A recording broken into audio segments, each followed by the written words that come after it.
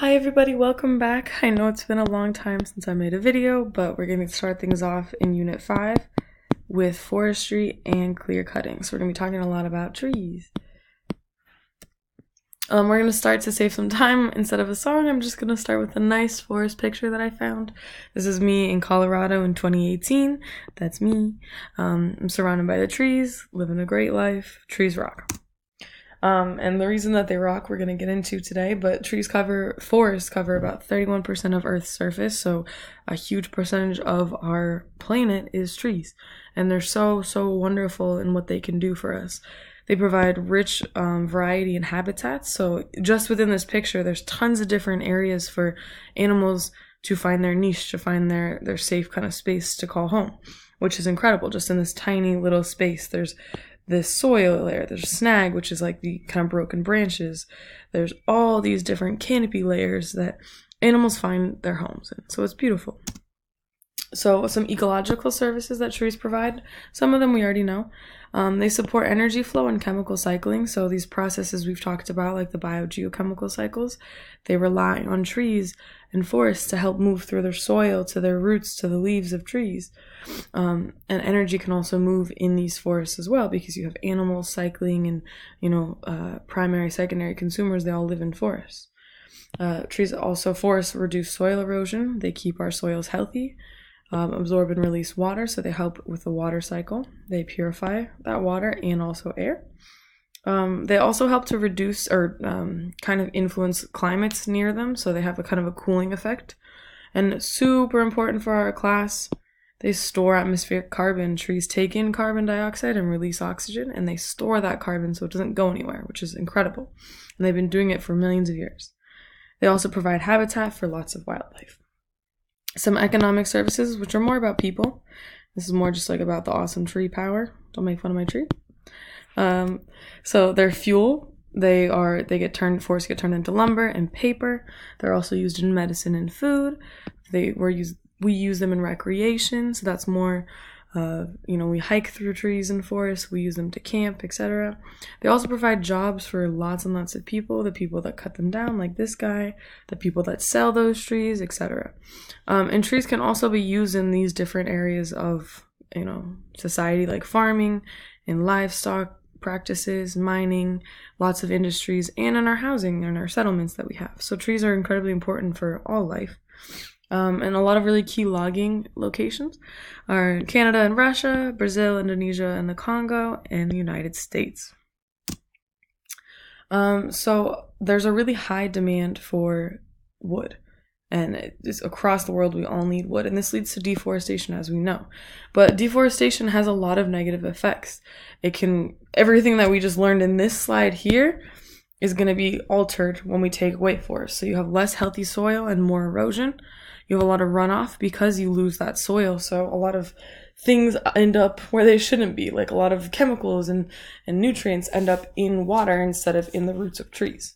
There's a lot of loss of biodiversity because if you take away this incredible system, where are all the animals going to live? There's lots of changes in climate and temperature when you cut trees down, and a huge release of carbon dioxide when you take trees and use them for other purposes and they're destroyed.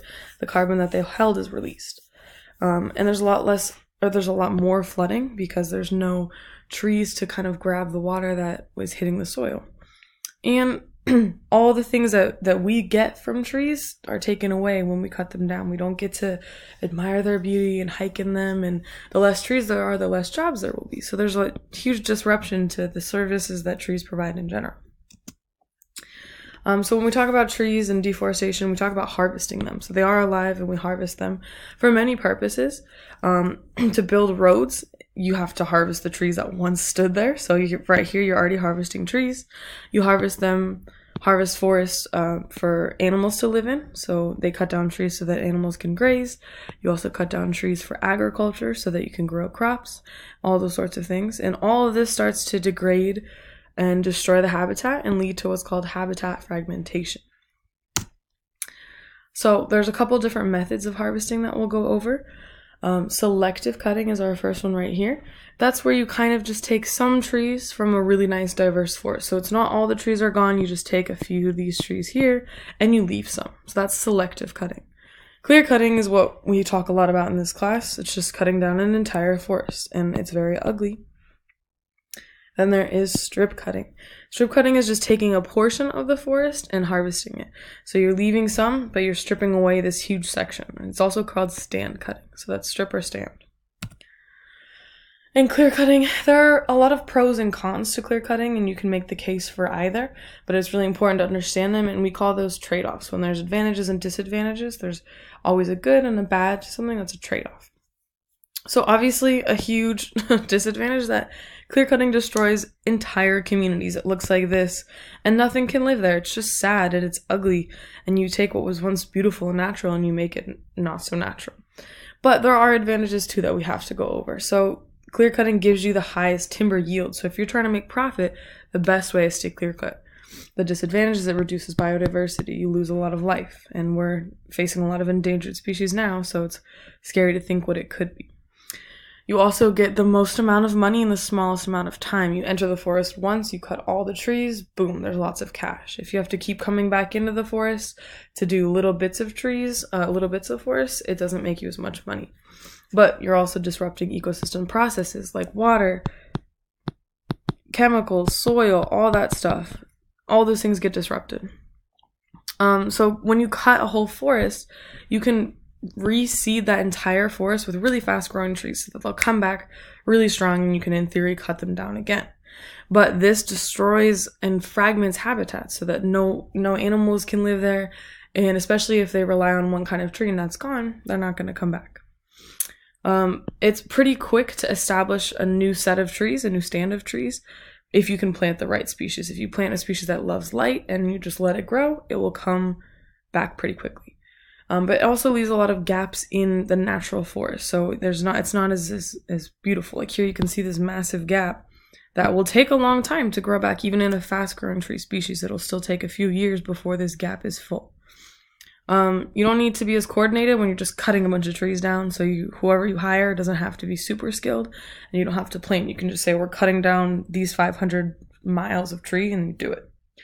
And another huge disadvantage is that you increase water pollution, flooding, and erosion when you do this on really steep slopes. So these mountains here that have been clear cut, all the stuff that's going to hit these mountains is going to run down a lot more rapidly and create a lot more environmental problems. So clear cutting is also really good if you're going to replant, like I said, a new tree that takes a lot of sunlight. So if you're going to plant a bunch of trees here that get direct sunlight, that's great because there's no competition near them. It's just this big gap. So you can get a lot of tree species that are happy in direct sunlight to come back, which is, I guess, a pro. And a negative, another one, is that it takes away the fun out of life. The recreational value that forests have is gone when you lose them. Okay, so plantation forestry is a special type of forestry that the timber industry focuses on, because you can just really quickly grow one single species, and we call that a monoculture.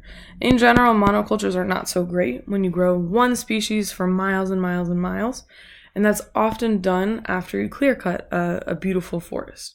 So you have this diverse forest like this, and then you regrow it with something that just a monoculture of all the same trees. And this is bad because all the trees are at an even age. So they're all the same age, and that's not good. And that also means that the trees are going to be cut at a certain age really quickly, so they kind of rotate in and out very fast.